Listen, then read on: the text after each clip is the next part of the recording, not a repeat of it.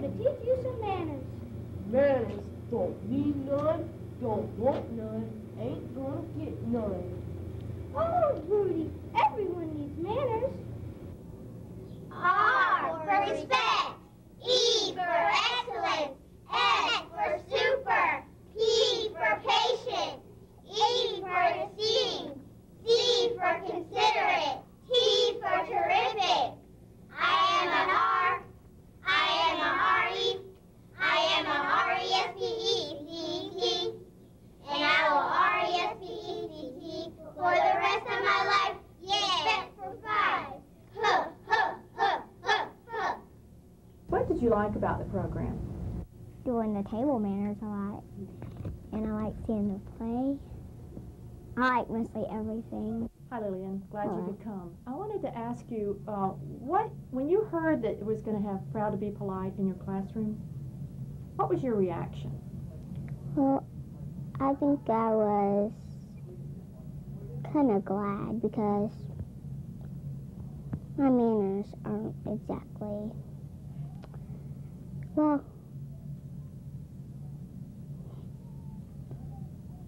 Your manners aren't exactly... they're just not exactly on track. Okay. All right. So you were kind of interested in it. Now, once it started, what was your reaction to it once it started? I liked it.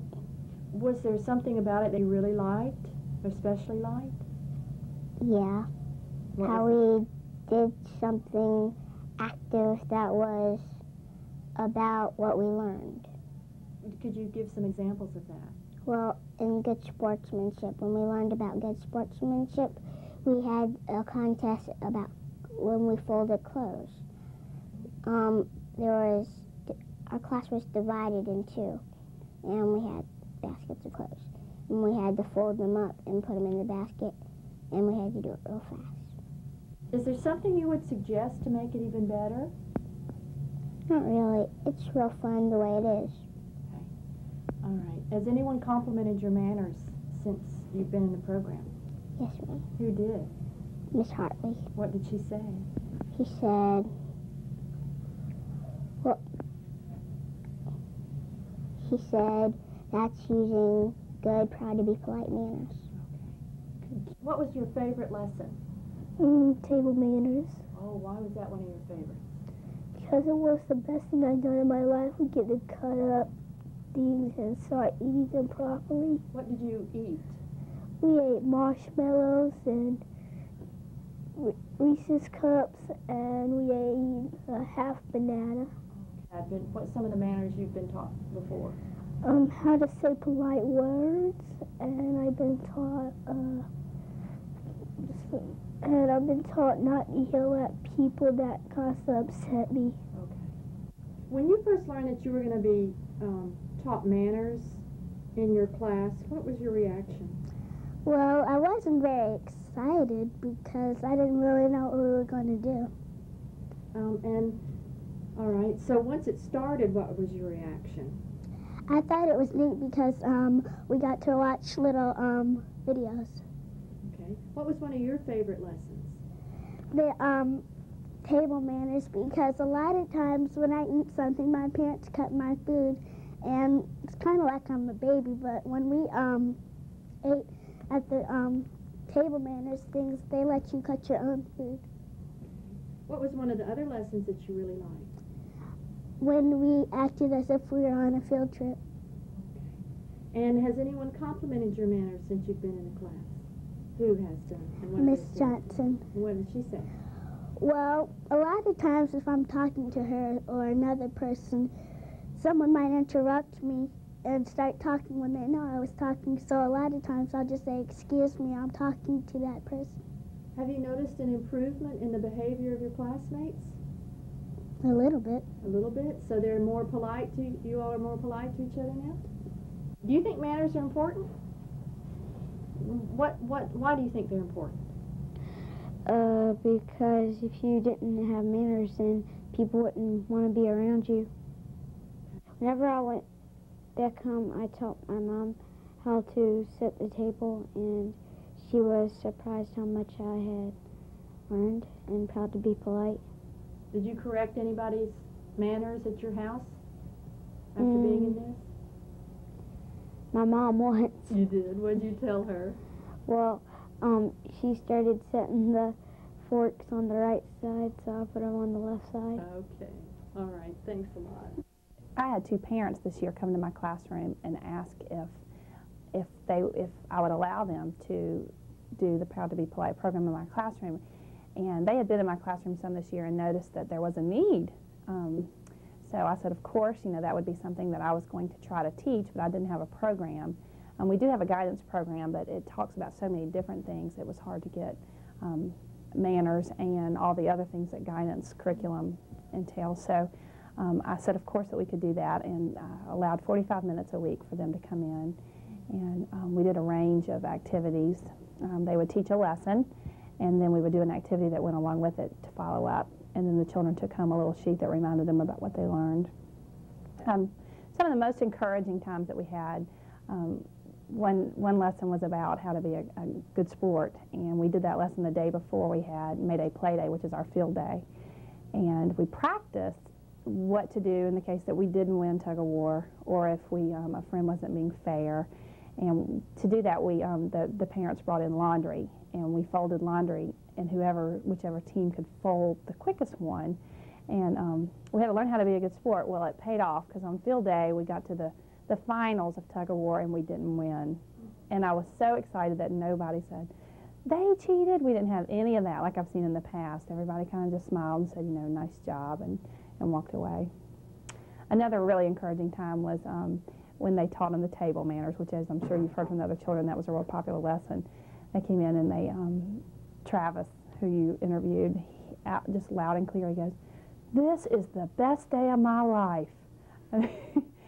He loved it. I mean, he's over there sawing away at his little, it was Reese's Cup was the meat product for them to cut, and that was really neat. And that's something that if the parents don't take time to teach children how to set the table properly, they don't ever know. I mean, that's not something that you just pick up on the street and learn how to do. You know, you don't learn that from getting in trouble, what I'm saying. So that was exciting. You don't learn it by natural consequences. You know, if you don't know how to do it, you don't know how to do it. So it's encouraging to see them teaching other children how to do things like that. So did a lot of them have sort of a non-working knowledge of things? Well, many of the things, they kind of knew what was right from wrong, but for most of it, the topic wasn't teaching just how to get along. It was more in-depth.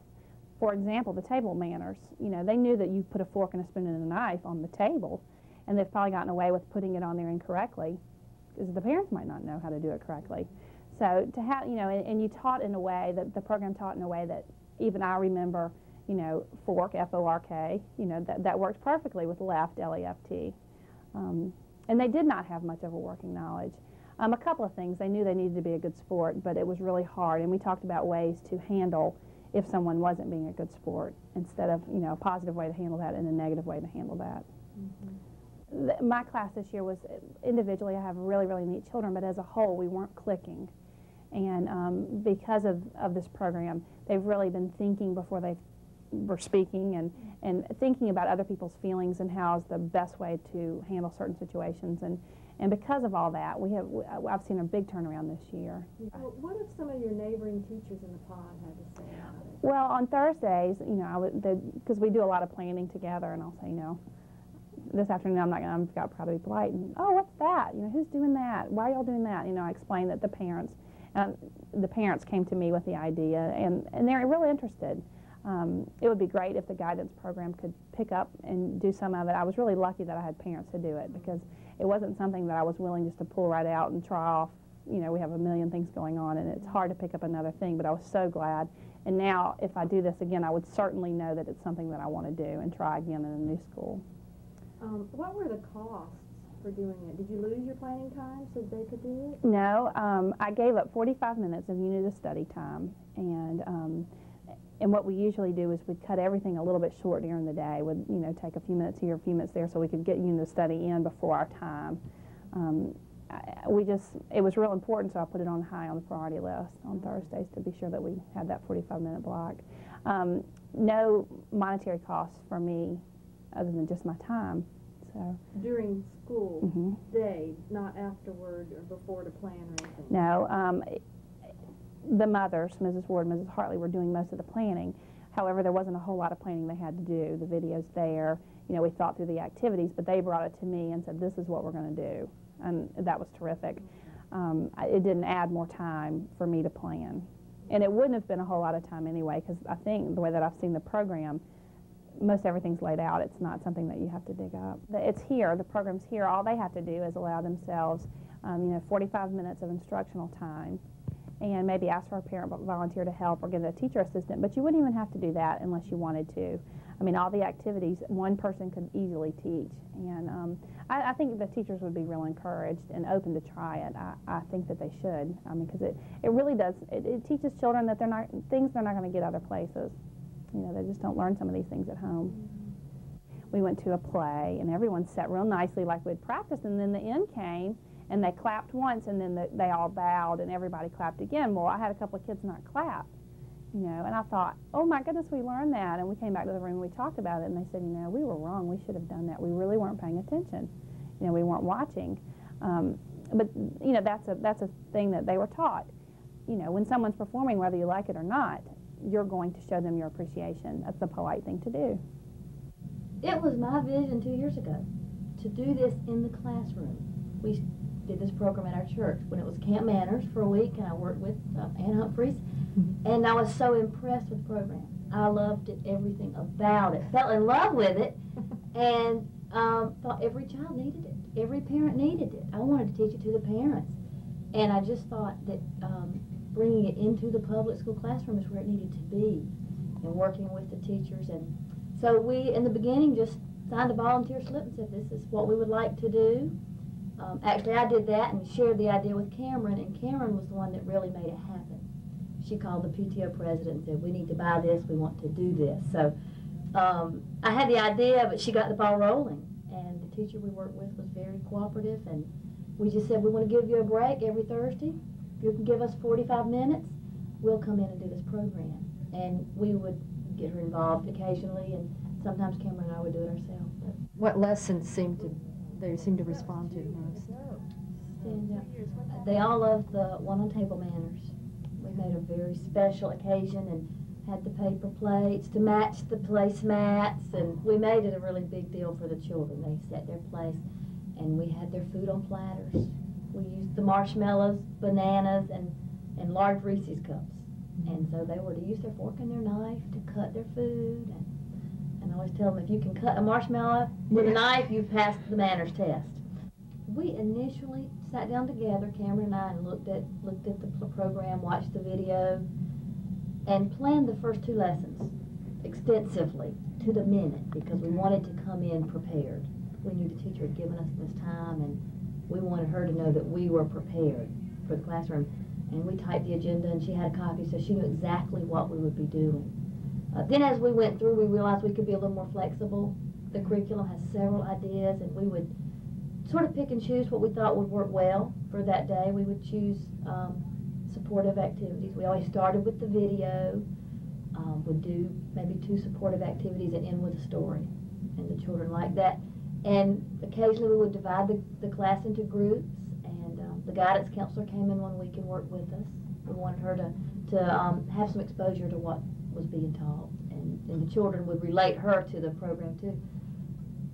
Mainly we wanted the children to be involved. That was what we were trying to do each lesson. We didn't want to have a lecture time. And today you were here and you saw that we used the walking canes and the blindfolds, because we think they're going to remember more if they're involved in the learning process. All through the year I have seen just individually behavior changes. The children have come up to me saying, oh, Miss Hartley, we really have enjoyed doing the program. I have learned how to set the table. They're excited about that. Or I have learned how to work out a situation on the playground. Behavior changes mean instead of acting negatively when someone doesn't want you to play with them, they know how to handle that situation. They know how to handle respect to property. If someone has lost something, they know the routine. Instead of just accusing someone wrongly of taking it. They know how to go through that process. So behavior changes, if you're asking what have I seen, it's just been a broad spectrum of everything, every lesson that we have taught them from the first lesson to the end. They know how to handle these situations now, so that's very encouraging. The teachers have a full schedule. The guidance department has their full schedule. And I think teachers do appreciate when parents will take the initiative to volunteer and then carry through. That was one thing in the beginning. We made sure that we didn't just dump this back on the teacher. That here's the book, here's the date, you do it. We were real conscious about that, and so we're real thankful. And we'd like to have other opportunities to do this as the children get older. So it was a great experience. Very good experience. I think the children definitely benefited from it. Even those children who have been taught manners at home, it was a good reinforcement. I think every child learned something every week. And even with our own children, you know, there were things that then we could take home, and we always can refer back to remember proud to be polite. And the teacher could do that after using the curriculum as she's working with the children in classroom management. She could say, remember proud to be polite, and it triggers. There is something. There is a way. So that was what we really noticed. We told the children at the beginning that we are going to be here and we're going to watch you grow up. When you're fifth graders, we're going to be saying, remember proud to be polite.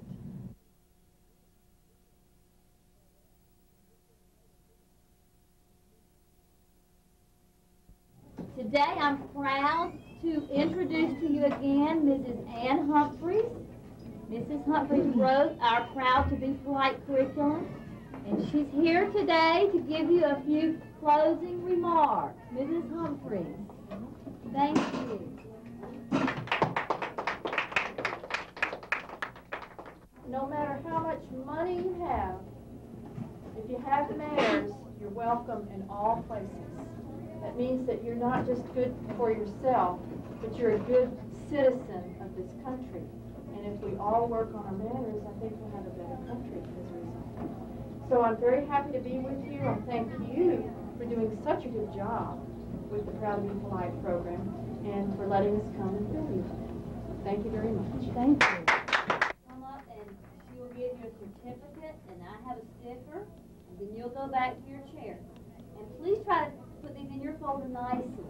Okay, this is something, if your mother likes to save things, that she'll want to say. This is your Proud to Be Polite diploma. Okay. Emily Crumpler.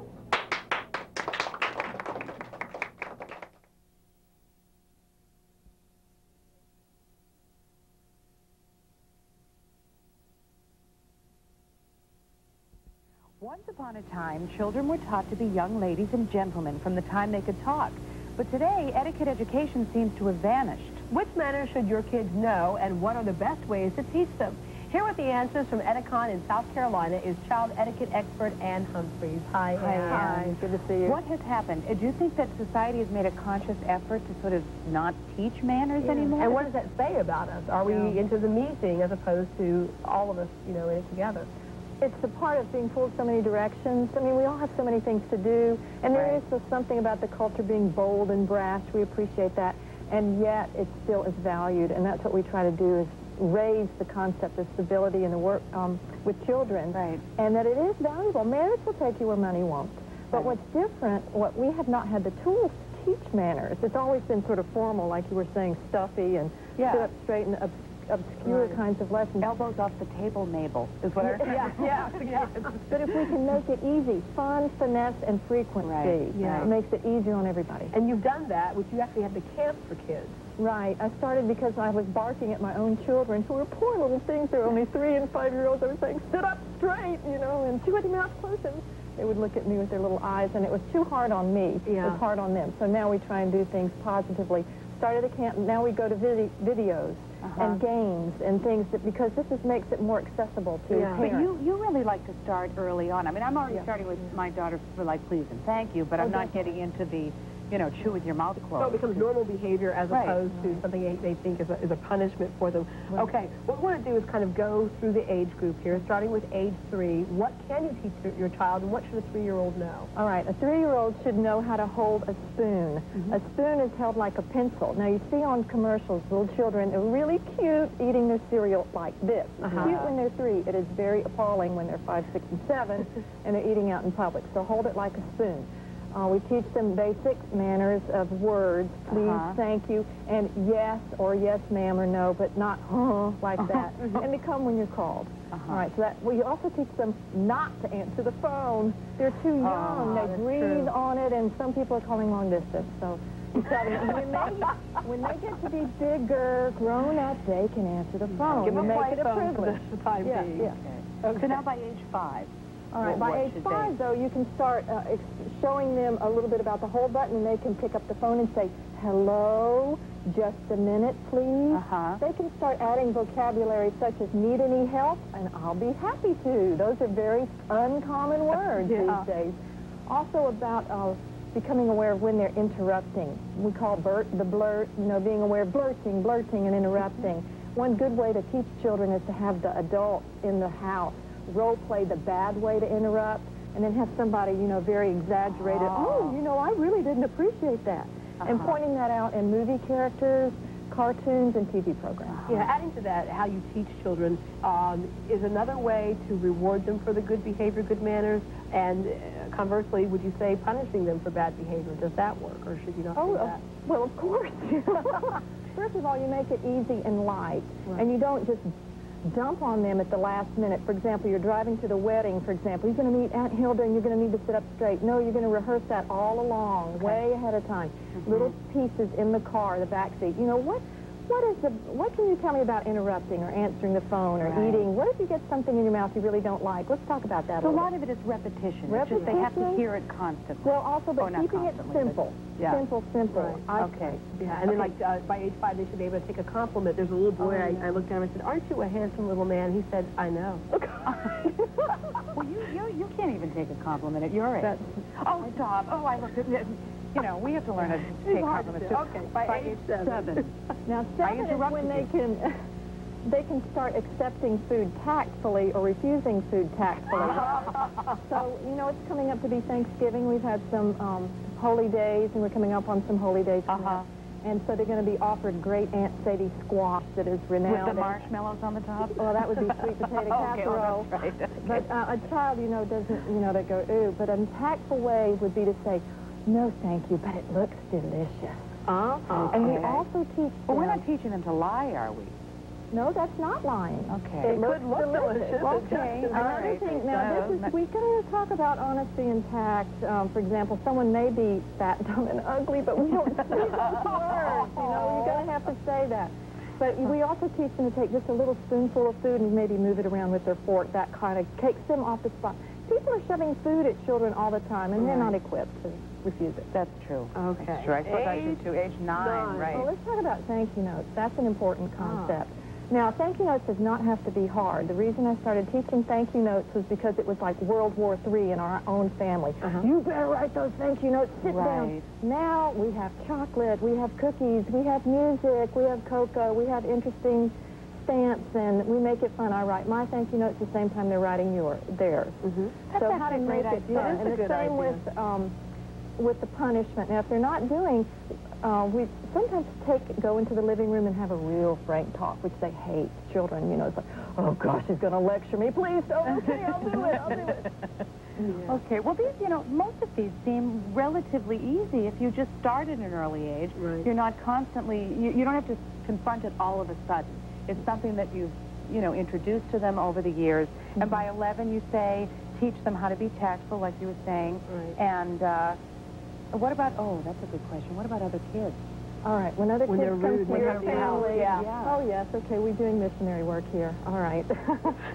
There are times when you say to the child, at our house, you take off And we only have a couple of seconds left, so I was going to say, basically, just make sure your kids have their manners. We want to thank you, and I know it's rude of us to interrupt, but I'm sorry. we're out of time. Thank you all for joining us. We'll see you next time. You're always welcome here at our home. I did interrupt, didn't I?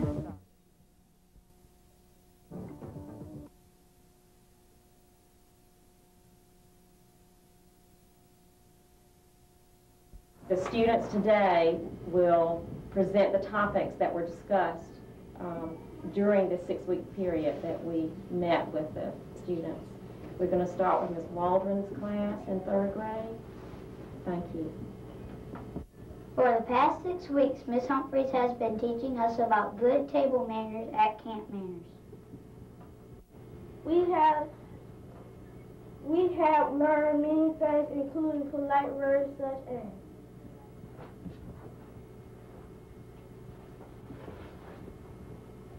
please pass when you want someone to pass you something. Thank you when someone gives you something. Everyone should always use good manners whether you are at home, school, a friend's house, or a restaurant.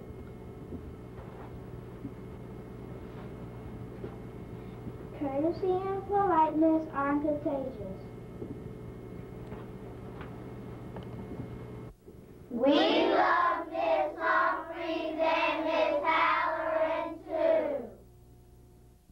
Miss Humphries and Miss Halloran has been teaching us about table setting and manners, respecting differences, and other good manners. At this time, we would like to demonstrate good table manners.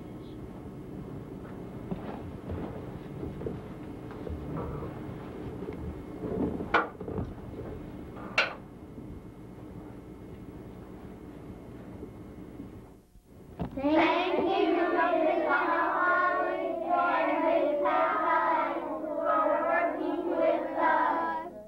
Bye-bye. My name is Cheryl Goss in Camp Manners.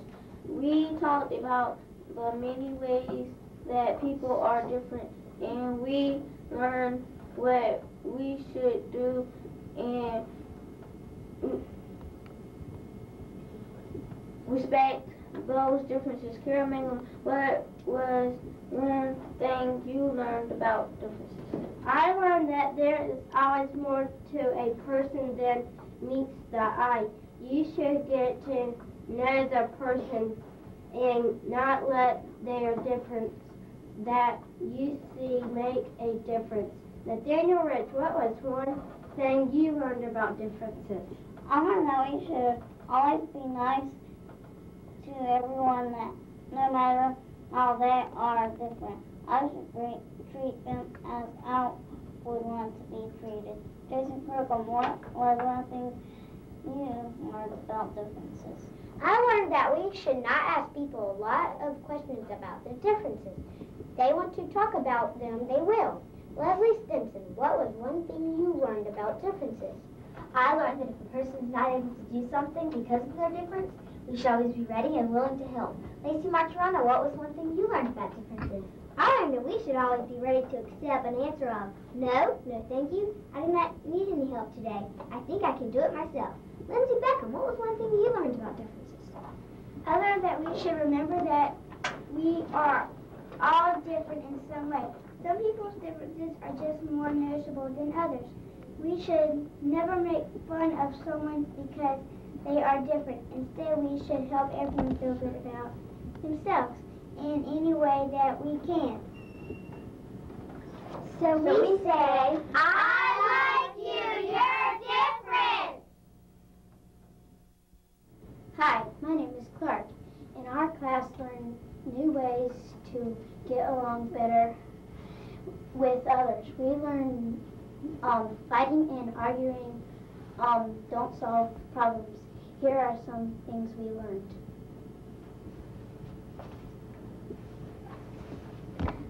Hi, my name is Nikki, sharing your toys. Hi, my name is Erica. Be nice to new students at school. Hi, my name is Bryson. Tell someone nicely 3 times to leave you alone, then tell an adult. Hi, my name is Brittany. Ask neighbors to get permission before coming to your yard to play. Hi, my name is Elizabeth. If someone is starting a fight with you, talk about the problem instead of fighting. Hello, my name is Paula. Ask brothers and sisters nicely to leave you alone. Remind them that your things belong to you. Hi, my name is Ashley. Always treat others the way you want to be treated. Hi again. Remember, let's get along better together. The next section will be presented by Mrs. Grant's class. We would like to tell you what we have learned about table settings. The plate is located in the middle of the plate setting. The napkin is on the left side beside the plate. During the meal, you put the napkin in your lap. The glass is placed on the right side.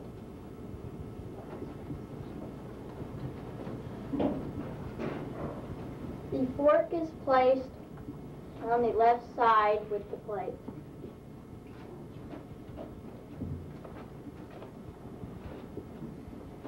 The spoon is placed on the right side.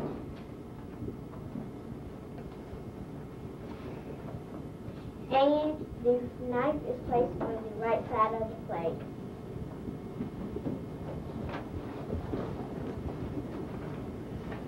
Now let's review. The napkin is placed on the left side with the fork. The glass is placed on the right side of the plate. The spoon is placed on the right side of the plate. The fork is placed on the right side, on the left side of the plate. The knife is on the right side of the plate. The napkin is placed in your lap during the meal. Now we are ready for the food.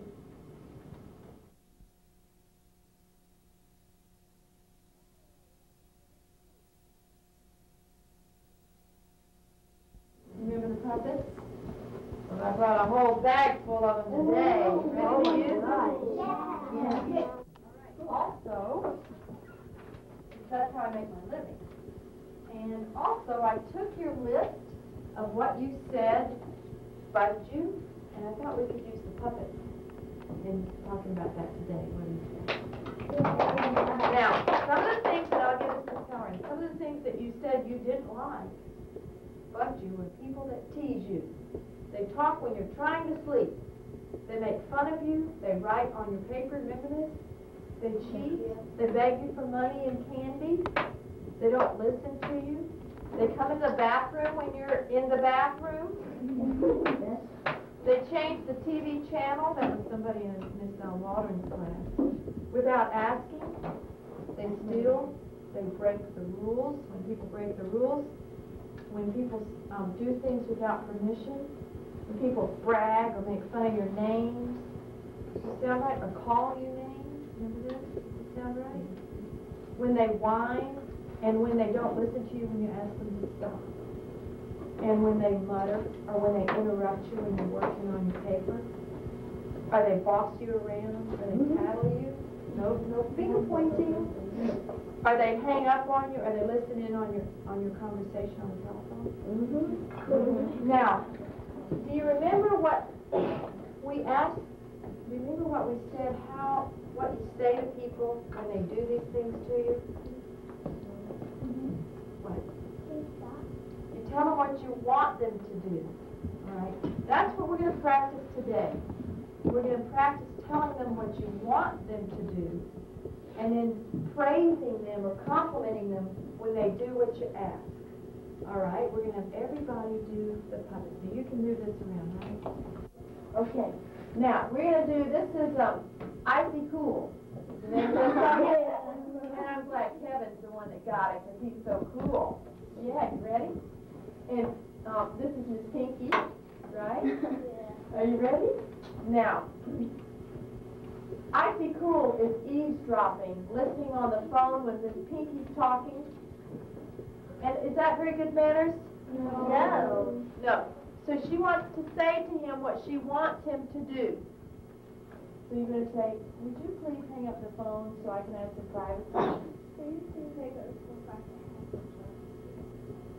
No. All right. No, I'm listening. All right. Ask him again.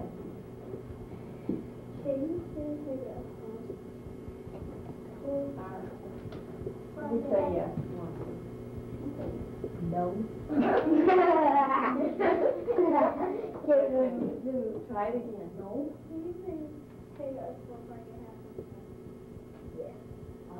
You did it. You did it. Now, what are you going to say to him when you see him in the kitchen next time? Thank you for him. Thank you.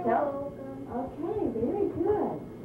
Max, the bad talking parrot, I'm going to ask you, remember we talked about light words and phrases. If you don't understand what somebody has said, hold up, Goody, because you interrupted him. If you'll stay quiet, that would be good. If you don't understand what somebody says, what do you say? I can't hear you.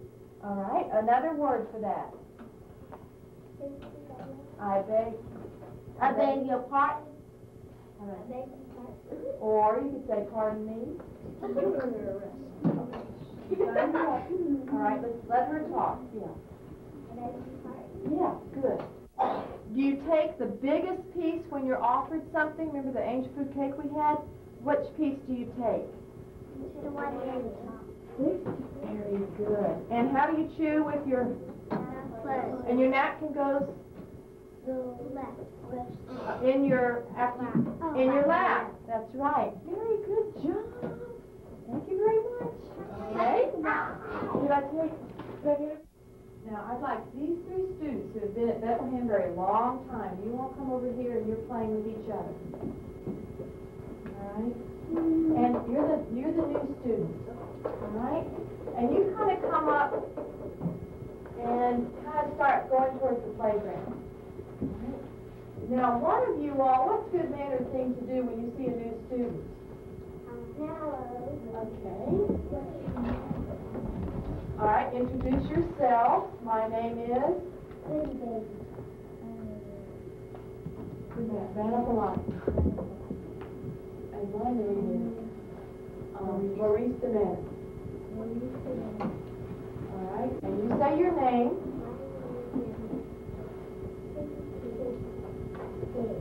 Yeah. And one of the things when you're new in school is you like to know how to get around, don't you? Where things are. So, Goody, I'd like for you to show Miss Pinky where the cafeteria is. Just pretend that. Come on, I'll show you where the cafeteria is. Come on, I'll show you where the cafeteria is. All right. Now, do you remember when we talked about handshakes? Did we shake hands? What do you remember about handshakes? You have to hold your hand.